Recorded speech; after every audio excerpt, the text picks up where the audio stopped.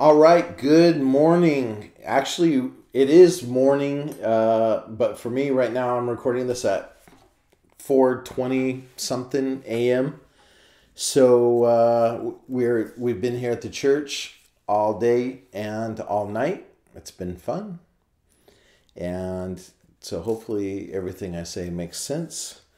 So I wanted to cover this verse here out of the book of Proverbs. It says this, Proverbs 27:14. He who blesses his friend with a loud voice rising early in the morning, it will be counted a curse to him. No, I'm kidding. I'm not really doing that today. That was just a joke. This is what I really want to talk about out of Proverbs 29. And listen, the more that I've been reading Proverbs 29, there's a lot of verses in here that really stand out to me as I'm looking at what's going on in the news with our country. And man, I just read these verses and it's like, man alive. But this is the thing that caught my attention. This is Proverbs 29 verse 8. Scoffers set a city on fire, but wise men turn away wrath. And what I have noticed lately, especially that's happening in the world around us, is people are really running towards this mechanism of literally setting the city on fire.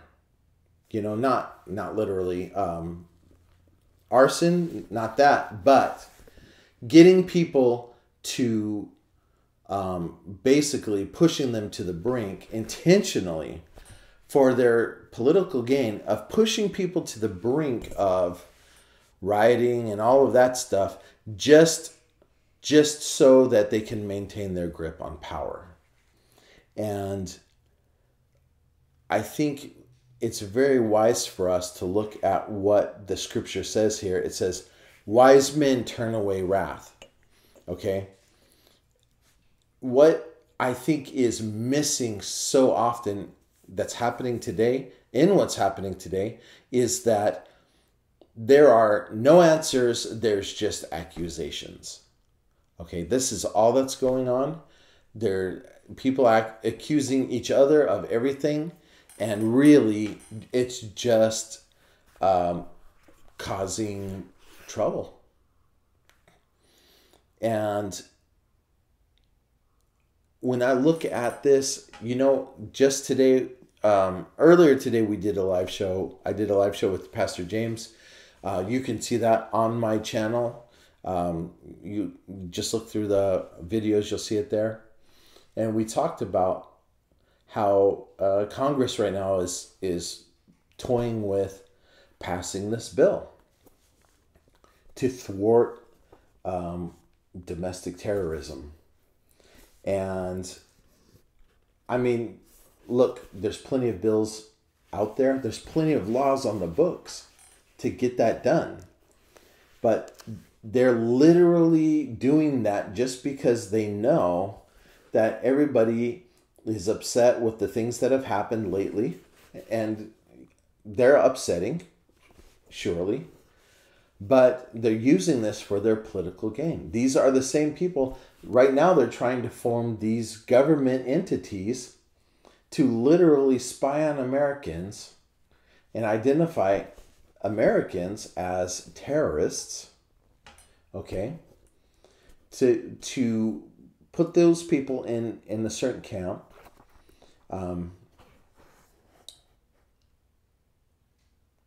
All the while, these are the same people that have been pushing defunding police and pushing so many wicked agendas at the local level. The national level, they're starting bigger, you know, expanding powers of federal bureaus. And at the local level, they are diminishing the feet on the ground, the police, and man, it's getting nuts. But I think it comes all back to this: scoffers setting the city aflame. I think that's exactly what the scripture is showing us. The heart and the intention of these people is not for you and I. It's the agenda is self-preservation, completely self-preservation, and completely self-centered. And there are a million examples of this, and it's getting crazy. Okay. I think right now, the thing that we need to focus on is we need to focus on standing in God's word and knowing and expressing the truth of God's word when people are talking about this, because what is being said right now in the public discourse has nothing to do with truth. It has everything to do with an emotional response to a situation, and then using that emotional response to form, basically to manipulate people's opinions. And it's getting crazy. It's getting crazier and crazier and crazier by the minute.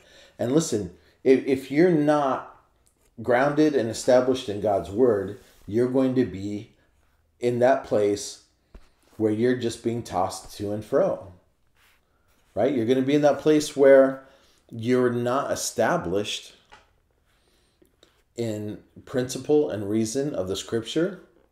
And so you will basically fall prey to these manipulators.